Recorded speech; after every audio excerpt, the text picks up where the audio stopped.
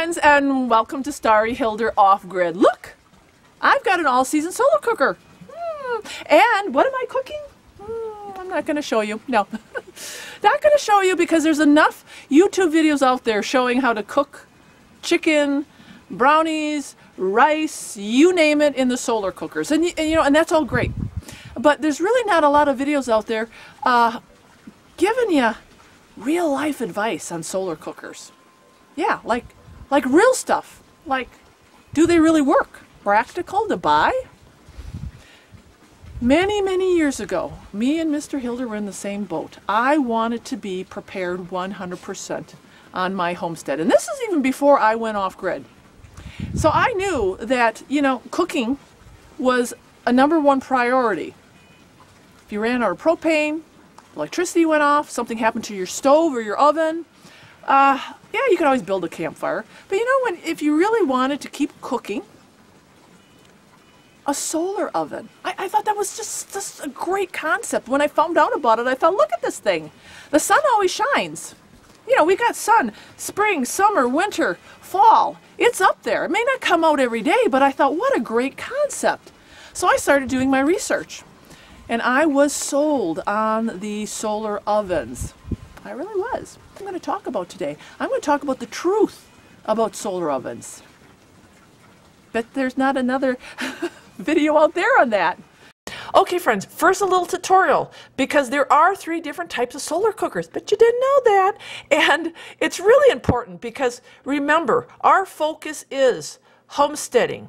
You may be wanting to use this as an alternative way of cooking, which is great because that's what I do when it is sunny out and I don't want to use my propane in my oven and you don't want to use your electricity. Solar cooker. So it's not just for emergency preparedness and a backup or RVing and camping. So we're really looking at it for a practical use. Feeding your family, cooking. Solar box ovens, very conventional, cooks between 250 to 300 degrees. You put your pot in there, it's insulated. Then we got panel cookers. You see a lot of these, they use reflection, put the pot in the middle. Sometimes the designs are kind of flimsy, so I had a hard time really finding one that was impressive.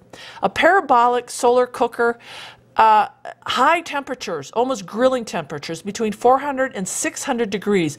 Probably not practical for homesteading and making your family a meal, and simply because the size pot that you put in a parabolic cooker is very small.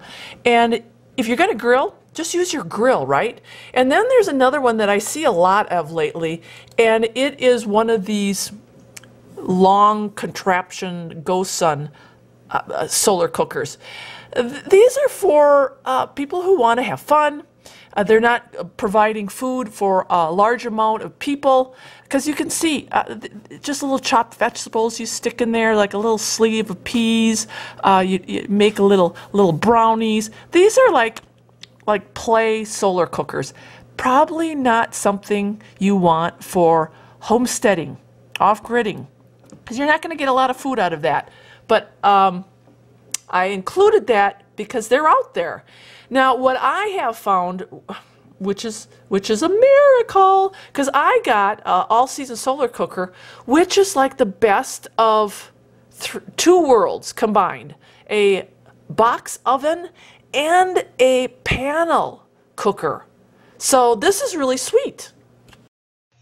Okay, friends, I don't want to sound like an infomercial, but let's just put it this way. Go to the all-season solar cooker website so you get where I'm coming from with this solar cooker. You want to cook for your family, and I don't care if there's 2 of you or there's 5 of you. You want to make some meals. They, on their website, talk about their design and how they are able to utilize the sun from dawn to dusk. Like, how do they do it? It's all in the design.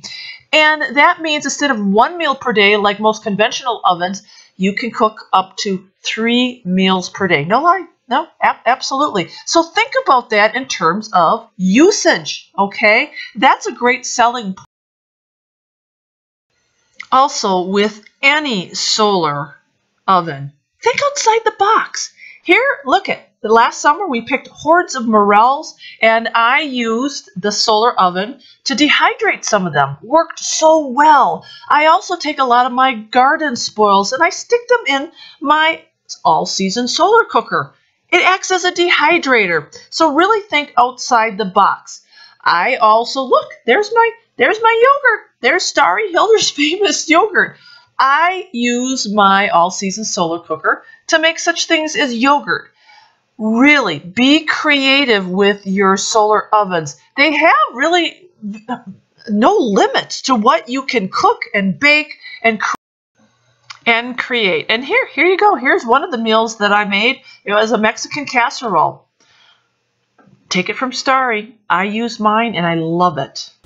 And here's another point. The construction of that solar oven that you're looking at. This all-season solar cooker, ooh, I hate to... Don't tell Mr. Hilder. Okay, I'm going to tell you the truth. It has been left out in the rain, the snow. Wind has blown it away a couple times because I didn't have anything in it. And I left it outside, like not underneath the porch. It kind of blew a little bit. But it's still one piece. And that's because the construction is really worthy of wind, rain, snow. And I'm not advocating that you do that. Don't test it. I've already done the testing on the all-season solar cooker. Trust me. I'm a good tester for them. This is a key point. The construction does vary from solar cooker to solar cooker. And if you're investing good money for a backup cooking plan, you want something that's going to stand up. Because what happens if you do accidentally leave it out in the rain, or you're cooking something and it's sunny for that day and you do leave and all of a sudden a storm moves in? That has happened.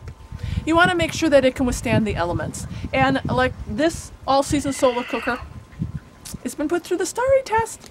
So compare apples to apples, because you're going to be paying some money for a solar cooker and you want it to last. Here's another point, the size. Pay attention, because let's just use my all-season solar cooker. This thing is huge, and this solar cooker, I can fit in my 15 by 10 inch, 10-pound roasting pan in there. 10-pound roasting pan. And in that roasting pan, I can put my 8-pound meat bird in there. I can cook a big container or roasting pan of goulash. Talking about emergency backup cooking, most people are cooking for their family. And even with 2 people, I mean, me and Mr. Hilder, we eat a lot of food. I can't live off of brownies. No. I can't live off of a couple pieces of chicken. No.